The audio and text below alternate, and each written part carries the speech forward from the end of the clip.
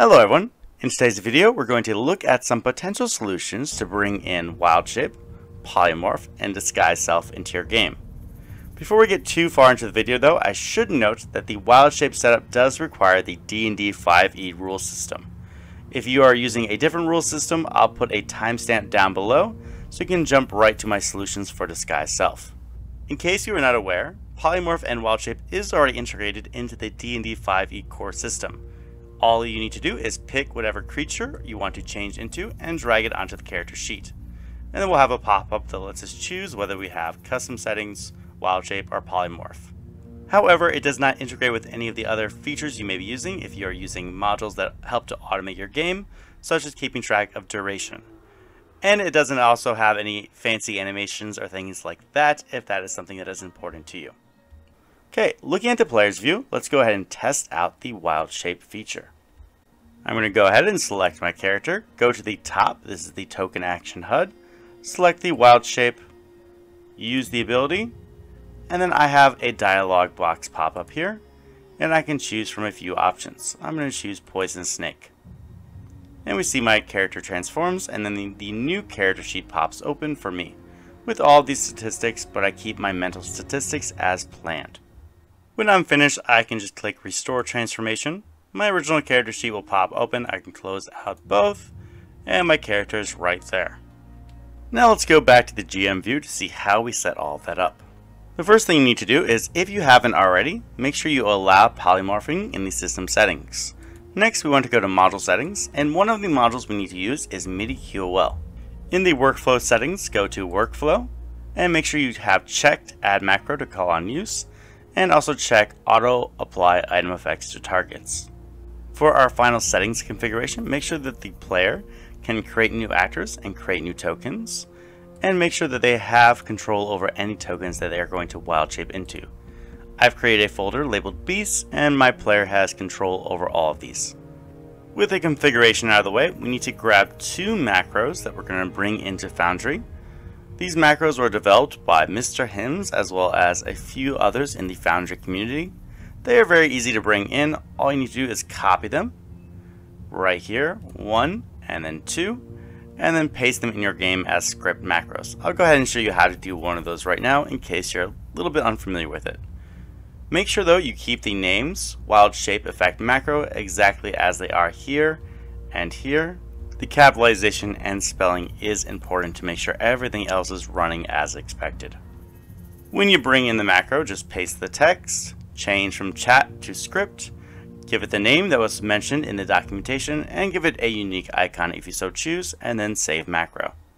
A look at the macro can see some of the crucial details. For example, we do need to have a folder where our actors are stored, but we could change the name of that to be something other than Beasts as long as we match the name here as well. We can change it to be more in line with Polymorph rather than Wildshape by changing the lines here from true to false. And the documentation for the macro goes into further detail about this. Now I just want to grab the Wildshape feature. I can grab this from the Class Features SRD, bring it onto my character, edit the Wildshape, go to Details, Action Type Utility, and then that adds our unused macro box right here. In that box you want to type in Wildshape macro, making sure that you have the capitalization, spelling, and spacing exactly as how you titled it before. And we're done. Now we can just use the ability, select the creature we want, again from the Beast folder. As a note, it did seem as though the extra polymorph creature does sometimes want to stick around, so the GM will have to go in and manually delete that. For Disguise Self, there are two solutions I'm going to cover in this video. The first uses a macro, but it assumes that your player only has one form that they usually take on. The second offers more variety, and it makes use of the wildcard feature. Let's go through both of these, starting with the macro first and then moving on to the wildcard. The macro setup is very simple, but to show it off, let's go to Spells, and we're going to cast Disguise Self.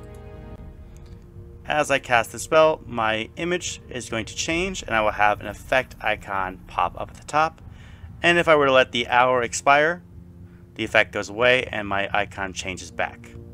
This is what the macro itself looks like, token.update, parentheses, curly bracket, image, and then here we have the file path.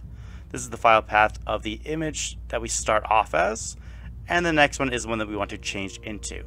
And to find the file path, it's very simple. You just copy whatever is here next to token image path. And the last step is we want to connect it to DAE. As always with DAE, you do not want to edit on the character itself. Rather, you want to edit the item in the Items tab. If you try and edit on the character, it'll actually have a pop-up saying that you cannot do it in this current version. So we can go to Effects, add a new effect under Passive Effects here, edit it, go ahead and uncheck the box Transfer Effect to Actor on Item Equip.